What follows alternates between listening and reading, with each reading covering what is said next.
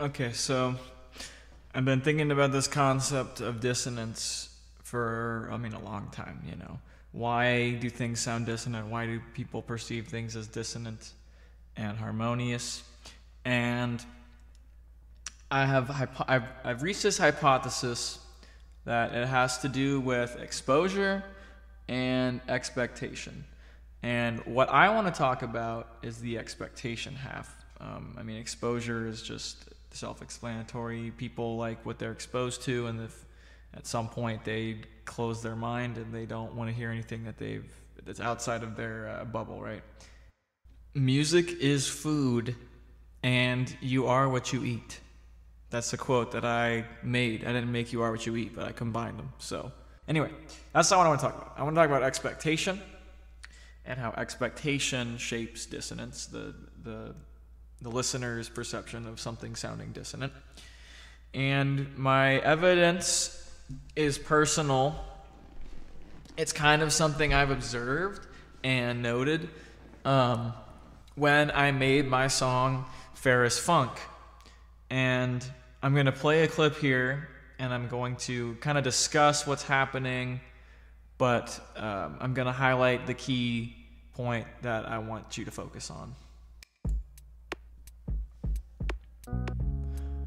Okay, so here we have a C sharp sus4 to B sus4.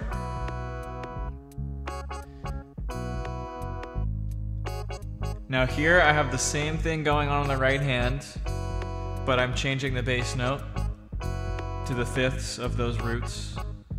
So bass is C sharp here to B, C sharp to B. And then here it's G sharp to F sharp.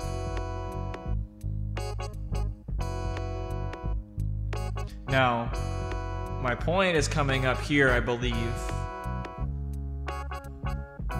Okay, exactly, right there. So what happened is I changed the bass note. Instead of going from C sharp to B, I went from C sharp to C.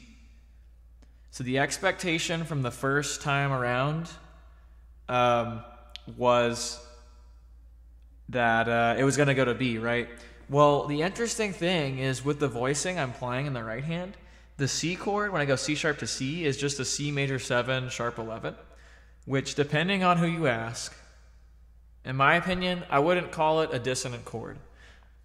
Maybe it's not the most harmonious chord, but I would not call it a dissonant chord. And I think that's really interesting because it sounds dissonant.